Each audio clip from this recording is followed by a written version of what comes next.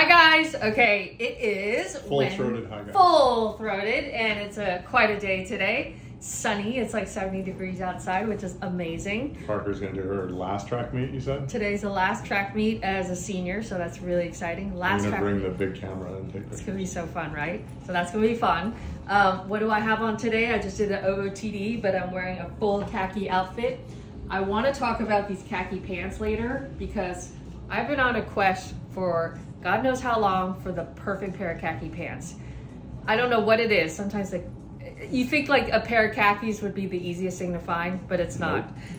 So these are RPM 53, and it's a Japanese brand, and they're not cheap, but they are so worth every penny. They don't sag in the butt after a while. There's just so many things I have to talk about with these pants, so I love them. I have our Lee bag on today. I am really into the Lee slouchy. I have the black one on today, and I decided to pop it with our new shoulder strap. And what I have on this is actually our little envelope clutch. I just think what's so great about this bag is the fact that you can attach all these things to it. And then I just love the slouchiness of it. Look at it. It just kind of does its own thing. I've got my basics in here, but it's just the greatest. I love this so much. I love it with the khaki. I'm just wearing black with khaki today. And my jewelry game, I have both of our cuffs on today. Usually I wear this one or this one alone, but then I decided today I'm gonna get like crazy. And I kind of actually love it. I love it that you could cuff it together and it just looks awesome. And I have our pinky ring on, and then I have my own other rings that are found, or just my own rings in my repertoire. And then what else, Matt? Oh, and then I have our horns and our fine collar. And then I got this. I've been using brooches because I always like to collect brooches, but I don't know what to do with them. So I have actually been wearing them as a necklace, and it's perfect on this fine collar. You could just kind of thread it through. So it's just kind of cool. Like just use whatever you have and then put it through this fine collar necklace, and it's really great. This is a great piece to have in your closet. So what else, Matt? What else? Matt's got nothing to say. We saw the second episode of Loot, and we're liking it more. Yeah, I like it more today. I do. Real quick, I was trying to pick, if I was wearing my khaki outfit, Matt, what color Jane bag I would use. And I have two contenders, but I kind of want to ask you guys what you think. So forget that you don't need to do the straps on here, but just, would you do ice blue, maybe? Or the green with the khaki? Maybe, right? Kind of gives it that kind of look. I was thinking also the croc might be super great with it, right? Or the butter yellow might be good too because it gives it a little pop, or pink. I love pink with khaki. I think that's really nice too. So again, these colors are so subtle that they could go with anything you have. And if you have a basic pair of khakis, look, the yellow is really nice on here. So you could just pop anything. And I think that's what it's not a pastel where you're like, ooh, I have to match it to something else. You could pop these colors with any neutrals, any pair of jeans, anything that you have that is just, it'll just go with anything, which is amazing. So I'm just really cannot wait for PTTV because we're just gonna go for it and do so many pairings. What else is going on? Oh, I found, okay, so let's do the PT dose of the day. PT dose of the day, I was trying to think what that means. PT dose of the day is just our little tidbit for you guys for a better life, right? Or just how to live your life a little better and how to age a little bit more gracefully. And so this is really weird, but I'm gonna share it because it's weird. Okay, so when you were a baby, and with a lot of cultures around this world, people squat, okay? So this concept of squatting. Wait, you've been seeing my squat videos now? No, something came on, and this Icelandic woman had us on the YouTube. You were watching it? Yeah, because my injury, right? So I've discovered squatting. What? Yeah. Okay. All right, so this came on. Sounds weird to Western ears. I know, but then if you go even in European countries, yeah, and also in Asia, that's what I've been doing. Adult squat. But this is what it is. I think when you're thinking about longevity and how do you keep healthy, and you look at Brian Johnson. On the same page with squat. You look at Brian Johnson and you're like, how we to have live. The weirdest YouTube feed. Oh, I know. People must think we're crazy. We must be psychotic, but it's a great feed. It's a crazy feed.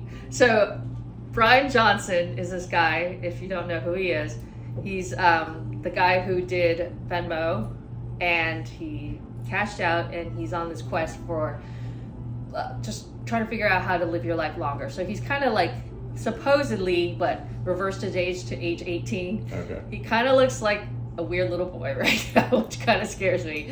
But don't get put off by I his know. like grandiose claims or the packaging, but at the core of his message, I think there's good stuff. Right, and he thinks he's Christopher Columbus on the quest for longevity, which is awesome. If that means he's going to do the work, then great.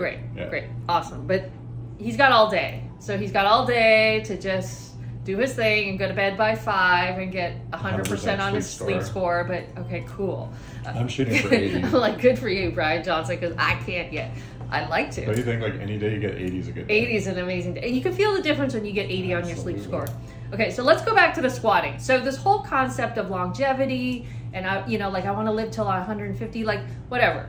If that's your quest, awesome. But I think for my quest is like, how do I stay the healthiest that I can be? So when I do get older, I look at my parents, they're super active. My dad is over 80 and he is still like traveling, moving his luggage around, driving we're like, what, how old are you? Like we forget, right? And he's moving, and like the guy's got like a core like there's no one else. Like you can't even push him over, he's that strong. It's so crazy. But he's been practicing it consistently every single day. So basically, I think if you have a test for yourself in terms of like, if I get to 80, I want to, if I fall on the ground, I want to figure out how, be strong enough that I could get up on my own without using really my hands in a weird way, right, Matt? And that's the test of strength of what you can do with that. And that Peter Attia book goes into all of these tests that you should shoot for. Right. Like that, when you're octogenarian, when you're 80, can you get up from a ground position without help, without using it, stuff like that? And having enough balance so that you don't fall. Because when you do get older, one of the biggest things that people die from is when they fall. It's crazy. And it's not because they die from the fall. They die from the fact that they can no longer move and be viable after the fall, and then they have some kind of a disease or die. So, anyways. So I'm on a quest to be strong.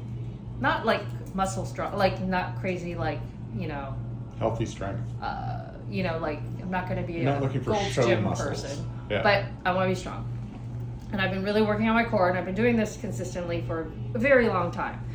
But so I watched this thing, and I think you're totally right. Like, so babies, this is what we do, right? It sounds weird, but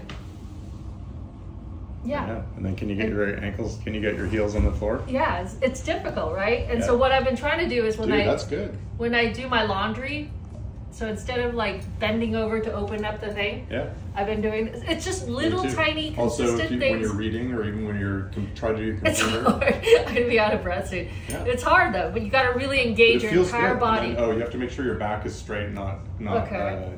So basically, you just go like this. It feels really good. Basically, there's a lot of people with restrooms that they still have to squat, and you look at the Okinawan ladies. I'm not looking to do that, but yeah. Okay, but the key is you gotta be able to get up by yourself. Nice. So you can't do it where you're like this. Pulling yourself up. Or right, whatever. you gotta just figure it out so that you gotta be strong enough so that you can just stand up. And that is, she was explaining it. It's a lot of engaging your entire core and all of your legs. That's a good video. Right? It's a good video. Her video is good. She's got a 6-pack. She's like jacked. Zaka or something like that. Right? What is she, like Eastern European or Icelandic? I think so. Whatever she is, she's super strong. She's got a little pigtail. She's blonde. Just making it happen. Right. So she's talking about the squatting. So I know it sounds really weird and it's just a bizarre thing to talk about, but it makes a lot of sense to me that, I mean, how long do you have to engage in the squatting per day? Not that long, right? No. Just so that you can, just so that you know that you're strong enough that you could do this maybe for like 2 minutes. It's like planking almost. I think you hold it for like 20, 30 seconds and then you get up. That's it? For a minute. Like, okay. You don't go crazy. Yes, and I've been doing this thing, and I'll show you Maybe guys. in the shower too. It's good in the shower. Okay, a little slippery, but okay, maybe good idea. You can hold on. You can use the wall for support. You can't hold. Use this. Huh? That defeats the I'm purpose. saying if you're in a shower. But you can't hold. Like that defeats the purpose. You can stabilize yourself so you're not going to fall without jeopardizing the benefits. Okay. All right. Anywho, I don't suggest you doing something slippery and then you're gonna fall on your head. Nor Don't do do I. that. So I'm let's just not do saying. that. But I'm just saying, Safely. give it a try.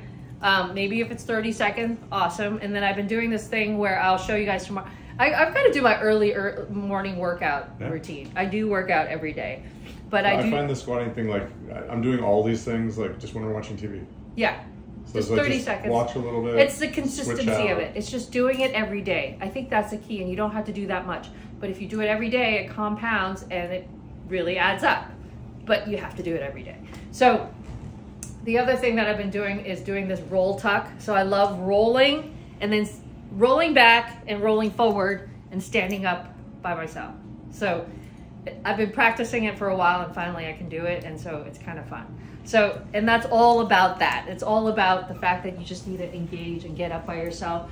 And the other thing I really encourage and I really strongly believe, and everybody thinks I'm crazy sometimes when I go on vacation, when you see stairs versus elevator, or you see walking versus that, whatever that thing is, what do you call it? The helper? Unless you're in a hurry. Walkway. Just walk and just go up the stairs. Doing those tiny little things like that every day also adds up. Money in the bank. So these are all little things to get stronger, and I think it's really important.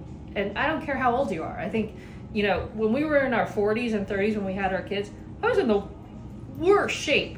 We were in such bad shape, Matt. Like, we never I wish we'd been doing this worked out. Since we turned 30. Then we'd be in a No, much better space. like in my 20s, I was in like the best shape, always working out. And then when kids came along, 30s and 40s, that's when we were just like not in a great shape. And we thought we were so young and still in good shape. And somehow when you Let's think just you're... say we were taking money out of the bank. Right. And I don't know why, but when I was that age, around like that time when we had the kids, you sometimes also have selective memory, so you still think that you were in your 20s. And you're like, oh yeah, I just went to the gym yesterday. But you really didn't go to the gym, and you didn't go for 10 years, right? So anyways, I think it's the consistency. And I think one of the things I'm going to put into my things I do every day in the morning is maybe a squat for two minutes. And I think, I don't know, just sit there and squat for a while. Dude, you can greet the sun while you're squatting. Right. And right? You gotta, yeah, and just do that. It looks so weird, but... Try it with me tonight when we watch TV. You'll see it's like really, it's good. In other countries, people do this like all day. The other thing that you do is you're down like this. I do this when I wake up in the morning because you know you're stiff, and is that you're like this, and then you got this hand down on that foot. And stretch. And you reach up. Oh, like this? Mm-hmm. Okay. Slowly and hold it, and you'll feel it. Anyways, no, it's good. I'm just saying we just went on for 5 minutes about squatting. Yeah, because it's good. So that's the daily dose.